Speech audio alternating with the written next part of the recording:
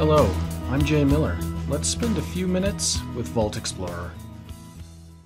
Today we're going to examine one of Vault Explorer's most interesting but least well-known features, the Secure Area. Before we get into how the Secure Area works, I first want to discuss why it might be necessary at all. Consider the typical cloud storage use case. You create a document on your PC and upload that document to the cloud for safekeeping. But how safe is that document? Let's suppose Mallory here has a nefarious interest in your document. There are three basic categories or vectors of attack for Mallory. First, he can catch the document as it's transferred to the cloud. Let's call this an interception attack. This sort of attack is very common in shared wireless environments like coffee shops. He could hack through the cloud storage service's defenses. Let's call this a frontal attack. These attacks are generally very difficult, but they are often mounted by more experienced or even professional hackers. Finally, he could know of a secret way into the service that bypasses its defenses. We'll call this a backdoor attack. In this case, Mallory might be a disgruntled employee, a contractor involved with the service, or the victim of a social engineering attack. These attacks are rare, but they are very difficult to prevent. Interception attacks are the easiest sort of attack to mount, but basic internet technology called SSL renders the transfer nearly impervious to attack. SSL creates a sort of tunnel between the client and the service such that when a document is inside the tunnel, Mallory is unable to eavesdrop on the transmission. The document emerges from the tunnel at its destination, and now Mallory has to try another attack vector.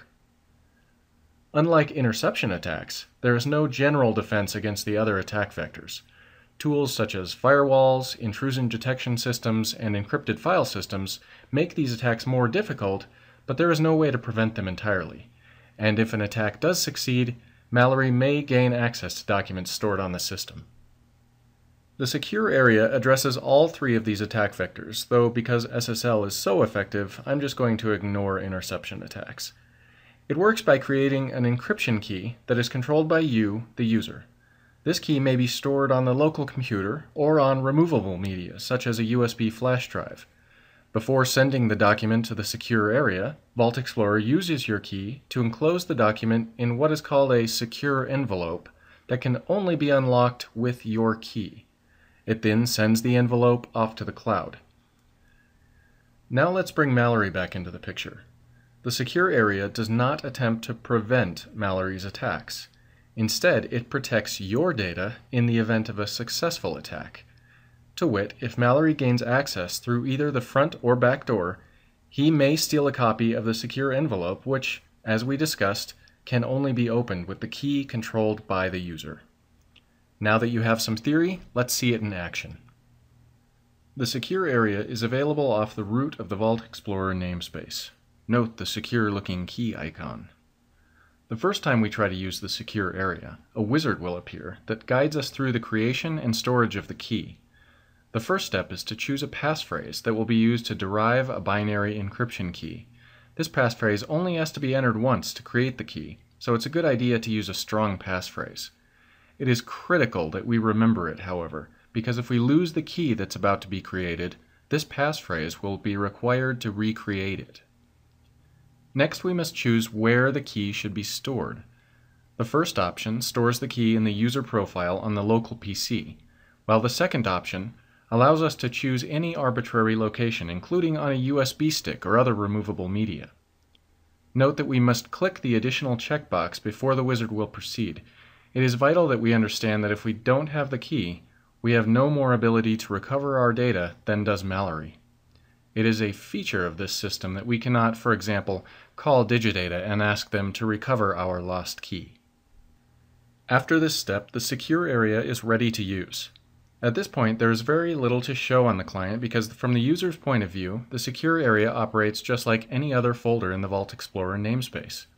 I can drag a couple of files into the area. The green-colored text is Windows' way of saying these are encrypted files. And once they're up there, I can open and edit them.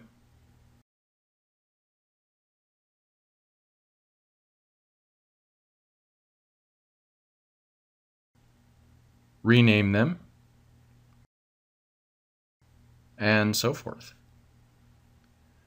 Now let's simulate Mallory for a bit and pretend he somehow gained illicit access via the REST service.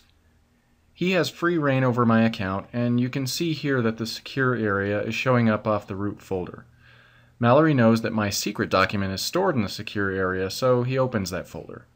Here we start to see some security.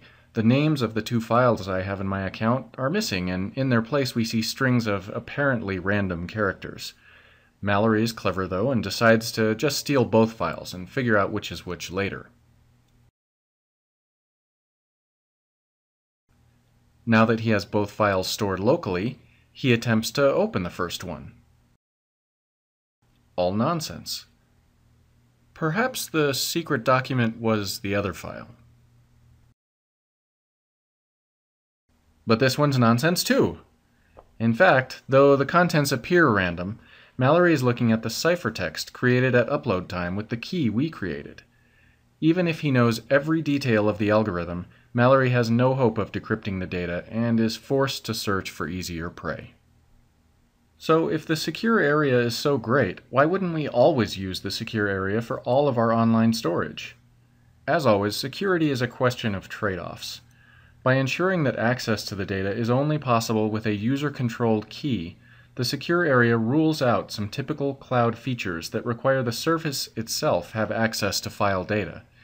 It is not possible to share files with others, for example, because there is no mechanism to provide potential recipients with a decryption key.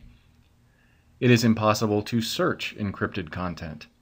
And there is no way to construct a preview of a document nor stream the media directly from the service without access to the plain text. The secure area also imposes some rather serious responsibilities on the user. I must keep track of my key at all times. Losing the key and forgetting my passphrase means I lose my data. For many files, there is just no need for this level of risk. Finally, having access to data from anywhere is one of the quintessential features of cloud storage, but the secure area limits accessibility dramatically. In particular, the difficulties in providing web access to secure area content are effectively insurmountable. The secure area isn't the answer to every security question, but it does provide the highest level of security for those situations that require it. Well, that's a few minutes. Thanks for spending them learning more about Vault Explorer, and may your data be ever in the cloud. See you next time.